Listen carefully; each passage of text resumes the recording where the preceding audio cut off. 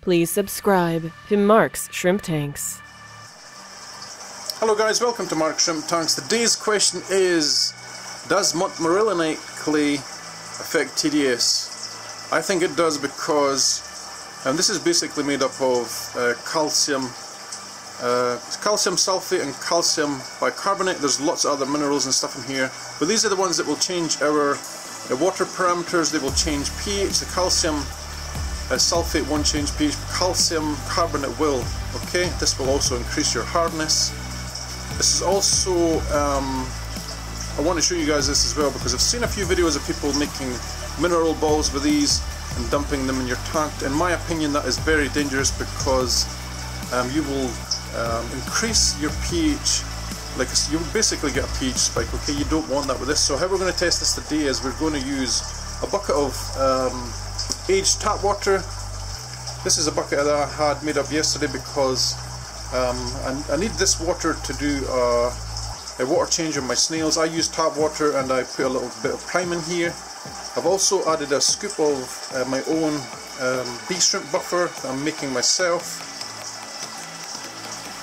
I just want to show you what it is before we do anything. Let's see, is it better if I go around here? Yes, it is. So that's 218. That's my tap water with 1 scoop of my own buffer mix. This has been sat for 24 hours. This is what I was going to use for my snails. We're going to be putting some monk clay in here. I'm just going to adjust the tripod, guys. One momento. Adjusting the tripod. Right, because it would be better if I could do this with one hand, I think. Stay still, you mother if. Okay, right, so we have our monk clay.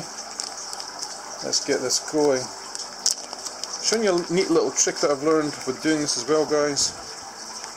For any of you people that have bought this from my store and wondered how does it get a level, how does it get a flat level scoop? Because I normally dose this like 1 flat level scoop per 60 litres of water. Now I always use this in with my RO water. That's how I dose mine. So basically this is how you do it, right? Get the inside of your bag with your little spoon and push your spoon against the plastic on your bag. See it? Now that is level enough, don't you think? So that's how you level your monk clay and your little spoon in one of these ones if you buy it from me. We're going to do 1 scoop at a time. Just in the beginning, we're going to add 1 at a time. I want to see how this affects it. What was it, guys? Was it 218 TDS? And this was also a Facebook question from a guy called Michael. So this will be your answer. Give it a good stir. So there's a little trick I've learned as well, guys, from doing some research about buffers, etc. Calcium sulfate raises pH, but it doesn't raise your KH, right? So that's why it's good for us to use as a bee shrimp buffer. I've made my own. I probably will make a video on this sooner rather than later once I've tested it fully, because the last thing I'd want to do is make my own bee shrimp buffer and then sell it to you guys and then it not work properly. Okay, so that is in development. Let's see, where were we? So that was 1 scoop.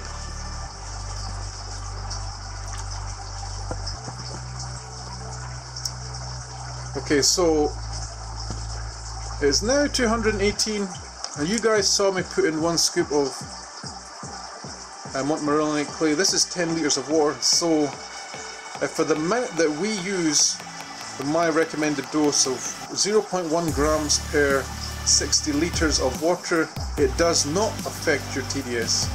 Okay? In general it will, but the doses that we use, it will not affect your TDS. We're going to put a couple more in because I want to see where it starts to affect. Okay, so 1, put quite a few in, I think, 2, 3, 4. I'm going to give this a stir. If you give this a stir long enough, it should clear as as it dissolves into the water. A nice whirlpool. Reminds you of those old movies where they'd had like the reptiles with the pieces of plastic attached to their back. Dinosaur films, and it'd be like giant whirlpools and octopuses. Yes, that's the crazy side of Mark shrimp tanks coming out again. Alright, so that was 4 scoops, so in total we have 5 in here. Let's see.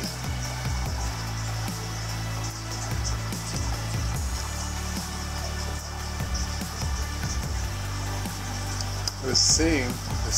Now that is very interesting. I thought they would have went up because of the composition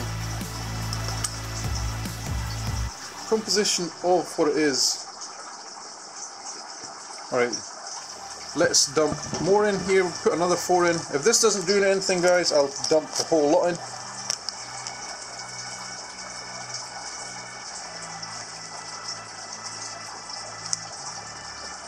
I think what this also shows as well is if you get different types of Montmorillonite clay, you will get different readings from this. I'm assuming that this is mostly calcium sulfate.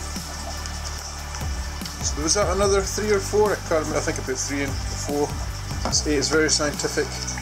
Mark's scientific shrimp tanks.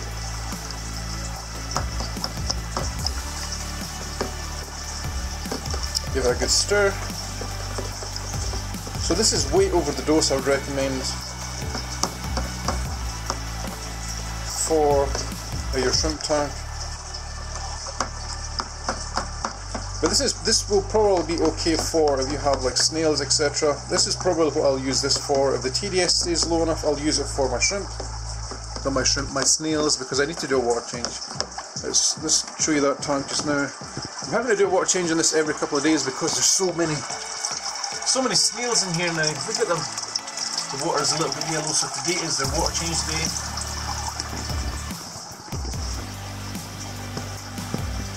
Let's see. Did it change?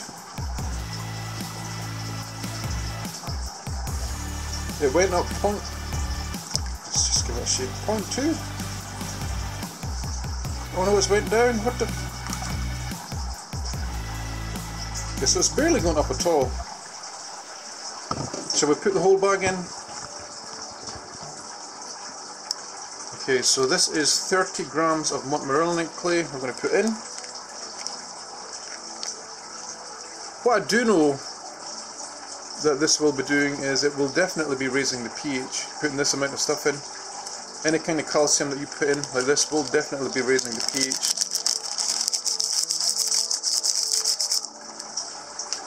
Give it a stir.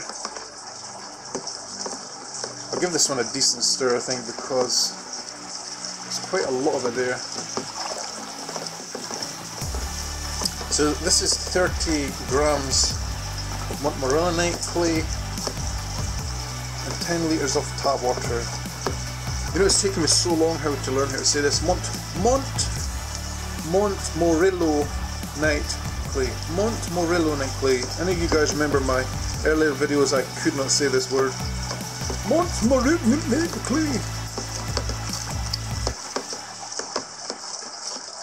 It's looking very milky. Give it a really good stir.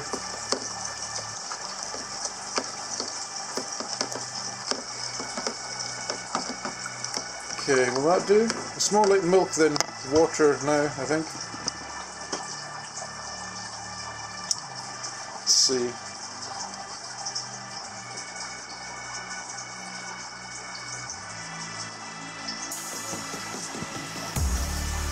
That's amazing. For the amount that I've put in there, it's only like a tiny bit.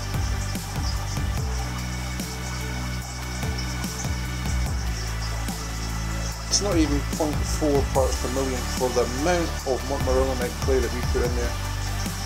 That's amazing. So what I'll do with this, guys, is I'm not going to waste this. This water will go clear, by the way, it always does. I will use this for my snails. Let's just put this over here just now, I think. Let's put this over here just now. We can do that water change in a little while. So that was quite useful, I think. Useful little experiment today. Does Montmorillonite clay affect TDS? It does, but it takes a lot to do it. If you like to see this kind of content, guys, please subscribe, and I'll catch you all in the next video. Thanks for watching. Happy shrimping, guys.